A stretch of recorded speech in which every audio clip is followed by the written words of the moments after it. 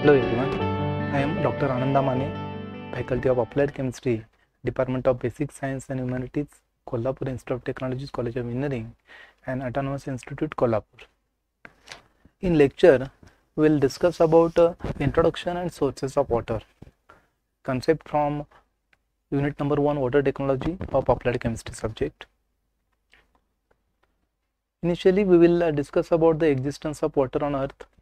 As we know, earth has 4 spheres, namely lithosphere, which is generally solid outer part of earth, hydrosphere, which is watery part of earth surface including oceans, rivers, lakes and water vapors, then biosphere, where actually life exists, and atmosphere, which is a thin layer of gases surrounding earth. Out of these 4 spheres, the water is mainly present in hydrosphere in the form of oceans, in the earth's surface, and in the air in the form of moisture. We know that 71% of earth's surface is occupied by water and 29% of earth is occupied by land. Out of the total global water, 97% of water is present as a salt water, that is in the form of oceans, sea, saltwater lakes, and 3% of water is a fresh water.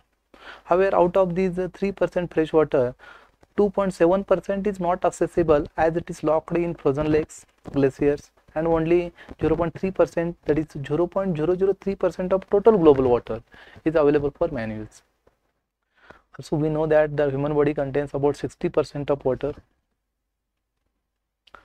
If we talk about the properties of water, then water is a colorless, odorless, and tasteless liquid with hexagonal crystal structure due to intermolecular hydrogen bonding. Molecular formula of water is H2O. Its molecular weight is 18 gram. However, due to repulsion between lone pair of electron on oxygen atom and bond pair between oxygen and hydrogen, the bond angle HOH is 104.5 degrees with the structural shape is tetrahedral. Also, we know that the water has high specific heat capacity of 4.184 joules per gram at 25 degrees Celsius. That specific heat capacity is nothing but the amount of heat required to raise the temperature of unit mass of a substance through 1 degree Celsius, which indicates that water has a high tendency to absorb heat and also it will require more time to cool down, and therefore water is used as a coolant in car radiators as it can absorb a large amount of heat energy from the engine of the car without its temperature rising too high. Water has a high surface tension of 72 millinewton per meter at 25 degrees Celsius, which allows some insects and other small animals with a minimum weight to walk across surface of water without sinking.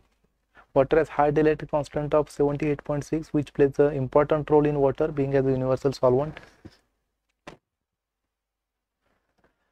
In case of sources of water, generally sources of water are broadly classified into 2 types. One is surface water and second is underground water. However, surface water is again divided into 4 types: rainwater, river water, lake water and sea water. Rainwater, which is generally obtained as a result of evaporation of surface water. However, during the journey of rainwater towards the earth's surface, it comes in contact with a number of gases, just like carbon dioxide, nitrogen dioxide, sulfur dioxide, and suspended solid particles, and these impurities dissolve in water, and we can conclude that rainwater contains dissolved gases impurities and suspended solid particles as the impurities. Generally, rainwater and spring water, they form river water. Our river comes in contact with soil for longer time, and therefore river water contains dissolved minerals of soil such as chlorides, sulfates, bicarbonates of sodium, calcium, iron and magnesium, etc. in more amount. Also, river water contains organic matter derived from the decomposition of plants and animals. River water contains sand and rocks in suspension in finely divided particle form. Means river water contains dissolved salt impurities, dissolved organic matter as a colloidal impurities, dissolved suspended impurities. However, lake water has more constant chemical composition because the lake water is a constant water as compared to river water, which is likely to be flowing water.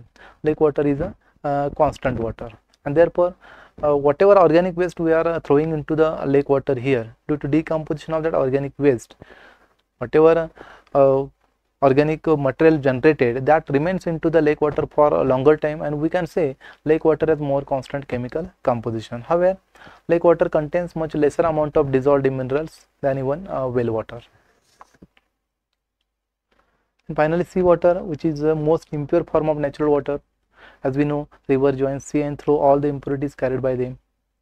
Seawater contains about 3.5% of dissolved salts, out of which 2.6% is sodium chloride.